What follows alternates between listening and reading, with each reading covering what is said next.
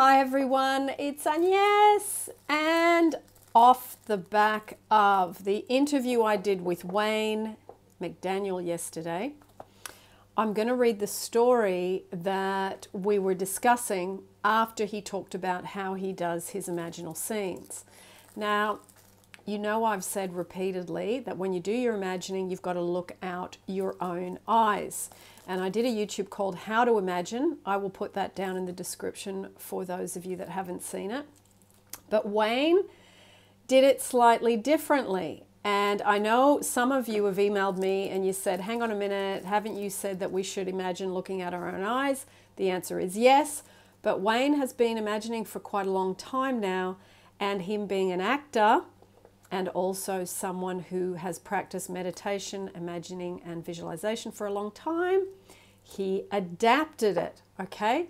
Now, the story we were referring to is from this book, The Law and the Promise, from Neville Goddard, okay? So I'm going to read you that story and hopefully it will help you a little bit more. So it goes like this. In late July, I wrote to a real estate agent of my desire to sell a piece of land which had been a financial burden to me. His negative reply listed all the reasons why sales were at a standstill in that area, and he forecast a bleak period of waiting until after the first of the year. I received his letter on a Tuesday, and in my imagination I rewrote it with the words indicating that the agent was eager to take my listing, and I read this revised letter over and over. I extended my imaginal drama using your theme of the four mighty ones of our imagination from your book, Seed Time and Harvest.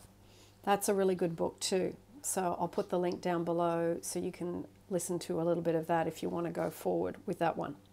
So let me just read that last bit again. I extended my imaginal drama using your theme of the four mighty ones of our imagination from your book, Seed Time and the Harvest. The producer, the author, the director, and the actor. In my imaginal scene as producer, I suggested that the theme, the lot is sold for a profit. As the author, I wrote this simple scene which to me implied fulfillment. Standing in the real estate office, I extended my hand to the agent and said, "Thank you, sir." And he replied, "It was a pleasure doing business with you." As director, I rehearsed myself as actor until the scene was vividly real and I felt the relief which would be mine if the burden was already lifted. 3 days later, the agent I had originally written to phoned me saying he had a deposit for my lot at the price I had specified. I signed the papers in his office the next day, extended my hand, and I said, "Thank you, sir." And the agent replied, "It was a pleasure doing business with you, sir." So 5 days after I had constructed and enacted an imaginal scene, it became a physical reality and it was played word for word just as I had heard it in my imagination.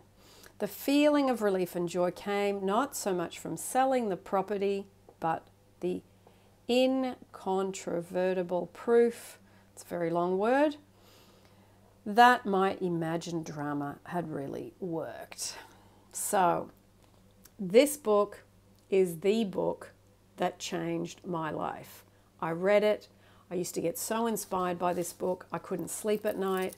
And I'd be reading and I'd get this electricity, the electrified feeling in my body. I was so excited by what I was reading because at that point my life was not in a very good state. So I'm going to spend a bit of time reading you some stories from this and discussing this with you in the next YouTubes coming up, because this is wonderful and it's very dear to my heart. So I'm going to be sharing some of it with you. So lots of love.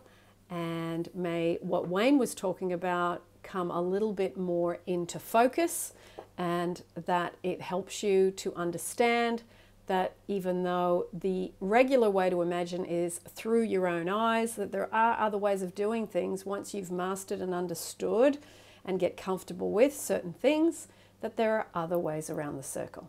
So lots of love, and I'll see you in the next YouTube.